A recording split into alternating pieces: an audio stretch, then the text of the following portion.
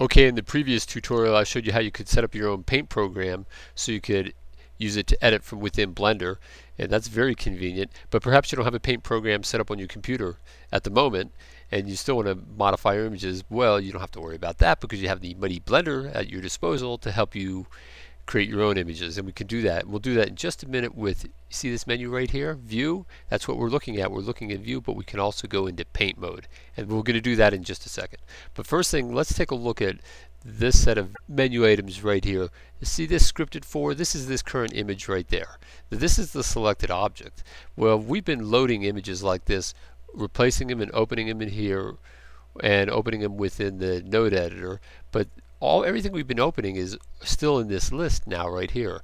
And if you're familiar with my Python tutorials, this will look very familiar. You can add empty slots like this. Here's adding a new image to the list. Alright, we won't do that. We'll just quit that. We're going to do that in a second. Or you can open them and put them in the list.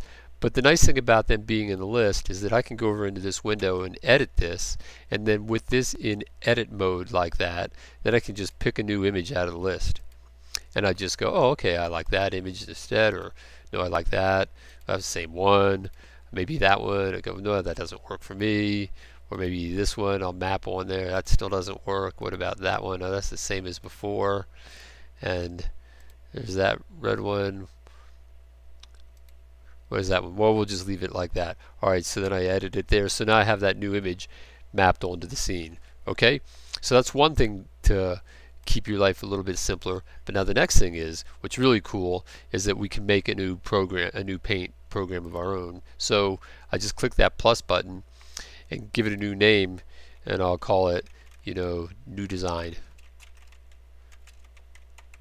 And you can see we can specify the resolution, width and height, and we can use the alpha channel for transparency if we want, and we'll leave it, look at it, generated UV grid blank color. We'll just leave it blank for the moment, and we'll just say OK. Alright, so now we have a blank surface, but then what do you do with it? Basically it's a canvas 1024 by 1024 for you to be able to paint onto. Well, that's where you switch into paint mode like this, and then you can also come up here and press N on here, and then yeah, well, no, I need N in this window, not, I can't be in that window.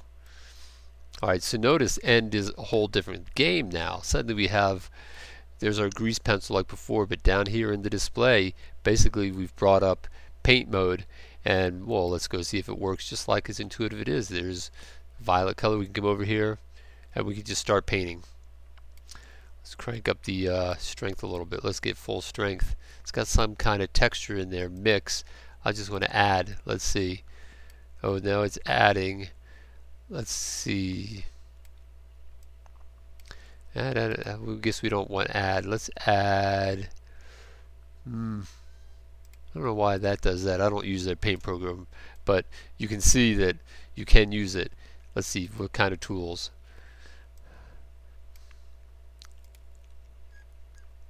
Yeah, they keep upgrading this all the time, and I haven't really spent any time working with. Oh, here's a nice airbrush. Let's see what this will do.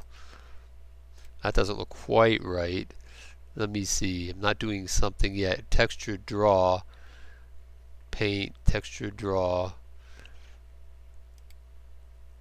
No. Let me see. No, that's not it.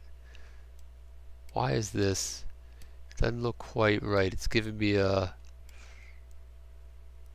There's no jitter. Texture. Oh, maybe it's because it's got a texture set? Maybe. Let's try that. Oh, I said new, and now it gives me a plain drawing surface. Okay, well, you know what? I'm going to let you experiment with the paint program because I haven't spent any time whatsoever in their paint program. But I suspect this, like a lot in Blender, is probably very powerful. And but I have my own paint program that I use to create all these geometric designs you see in here to map onto, and it's quite a bit different than using just traditional paint, which I'm not really good at doing traditional illustration. Even though I've painted on, I painted acrylics on a canvas for a while, I'm still not trained as an artist, and my work is only okay. But mathematically, I can generate all kinds of cool stuff, and you'll see a lot of examples of that as I get my Sci-Fi Animator website loaded up here, maybe even this month. Alright, well, so then you have an image in here like this. It's called New Design. Let's go back into View mode. And let's get rid of this N here. We'll go back into here. So then, since it's, we just, well, there we go. We'll go into Edit mode in here. And we'll go look for New Design. Should be right there. Voila! Now you've just painted your new texture onto the surface. Don't even need an external paint program. Alright?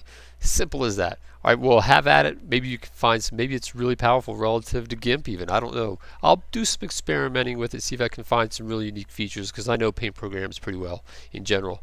And I'll see you in the next lesson.